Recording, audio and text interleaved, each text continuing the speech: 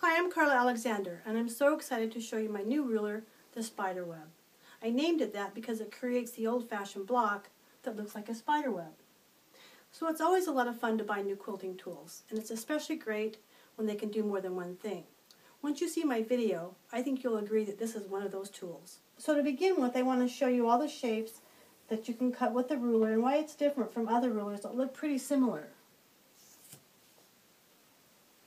First of all, you can use it to cut 15 different sized triangles, kite shapes, background pieces, and half square triangles.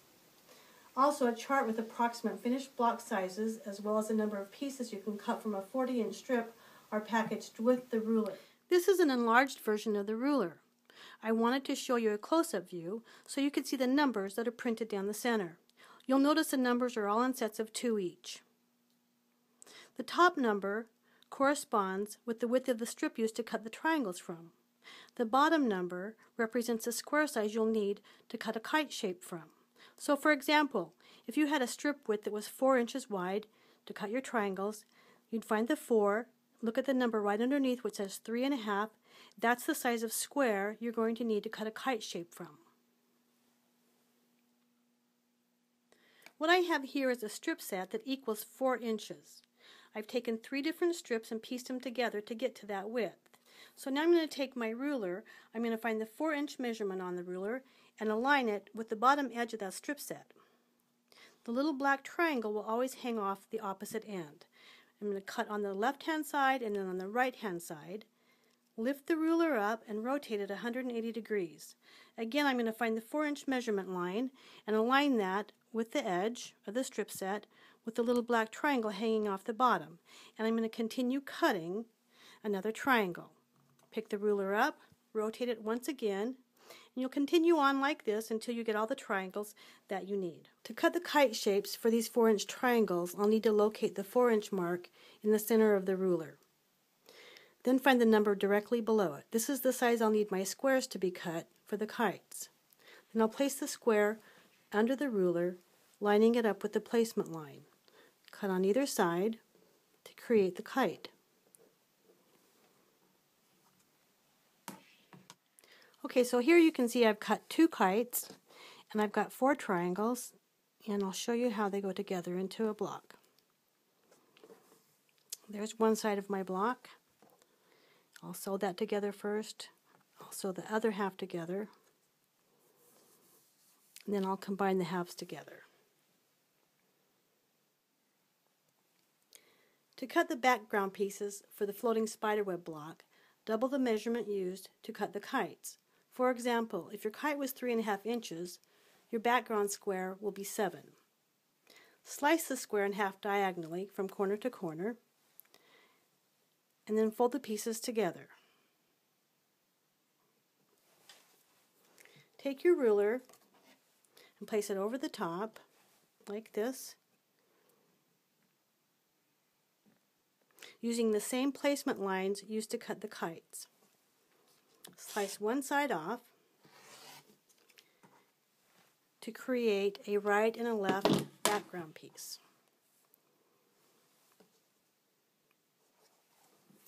The triangles will fit into each half like this. These background pieces are oversized, and once they're sewed together, they'll be squared up to match the edge of the triangles. The last shape you'll need to know how to cut are for the corner triangles used in this kaleidoscope block. Refer to your ruler to find the correct measurement. In this example, my kaleidoscope triangles were cut from a 5.5-inch wide strip. Locate the 5.5-inch measurement in the center of the ruler and cut a square to the size listed below it. In this example, it would be 4 3/4-inch squares. Cut 2 squares for one block. Slice the squares in half diagonally to yield 4 triangles. Center and sew the triangles to each of the corners of the kaleidoscope block.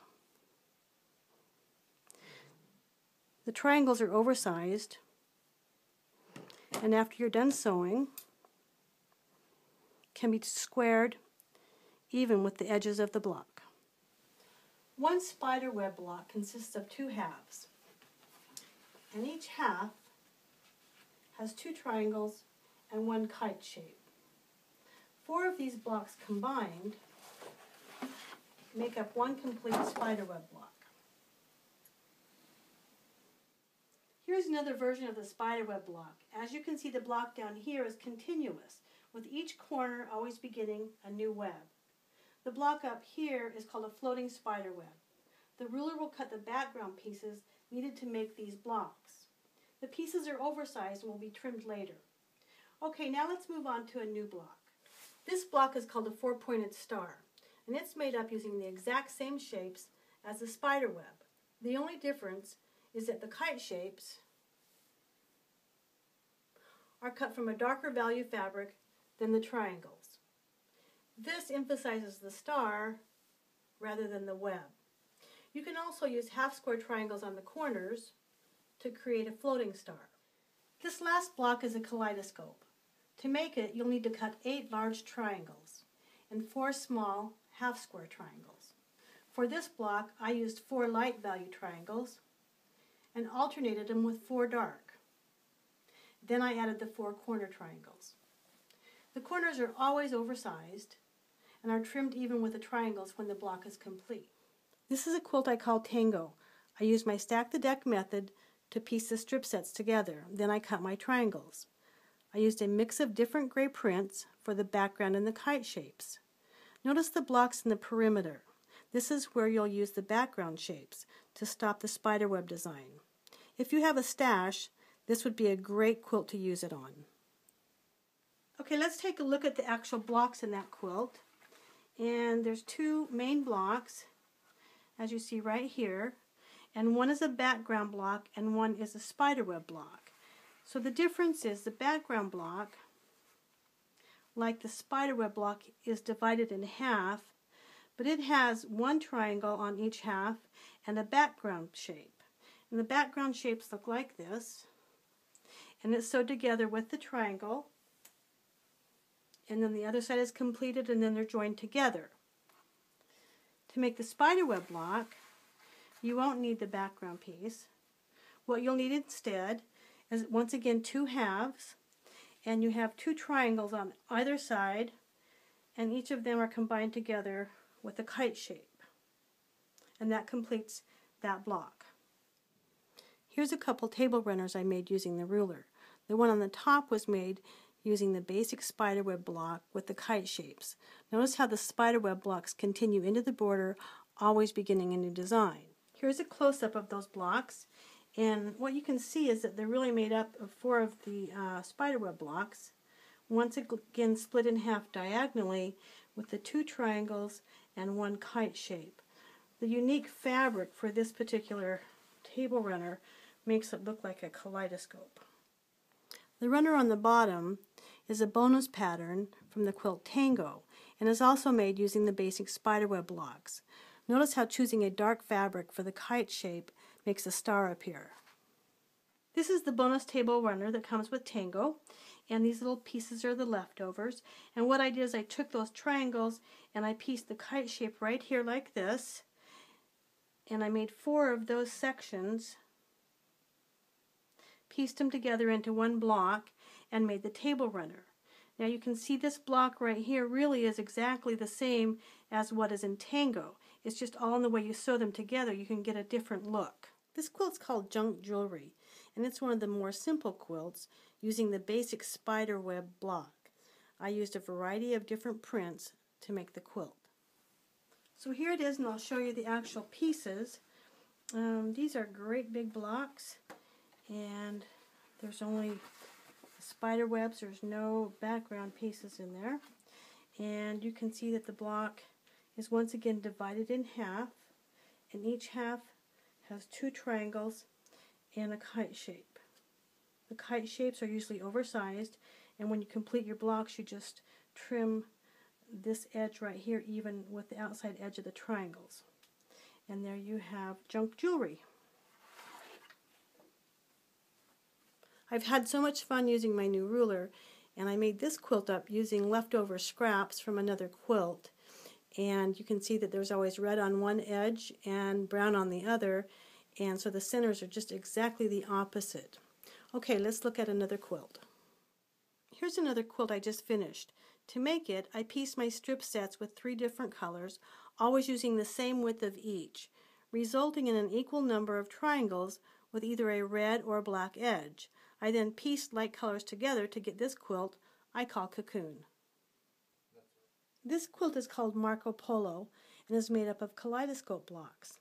Each block has 8 triangles and 4 half-square triangles for the corners. Notice how I added dark triangles in the blocks around the perimeter to help begin the border. So here's a close-up of that quilt, and what's kind of cool is you get this circle that goes around what looks like a 4-pointed star right here. But the actual block is right up here, and it's a kaleidoscope block. It's split into 2 halves, and each half has 4 triangles that are sewn together. And then once each half is complete, they're joined together into one block. The half-square triangles are added on the corners, and then they're trimmed even with the bottom of the triangles. Here's another fun way to make a block if you're working from your stash. I just chose some fabric with uneven stripes on it, and then you get a block that looks like that. For another example, I loved using this fabric right here with all the different designs on it by Paula Nadelstern, and when you cut that up, you can get some really unique blocks that look like that. You always need to be careful before you sew your corner little triangles on, and make sure that you like the contrast. And I kind of like to try them on before I sew to make sure I like what I have. So I hope you enjoyed the video and found it helpful, and I hope you'll stay tuned for part 2.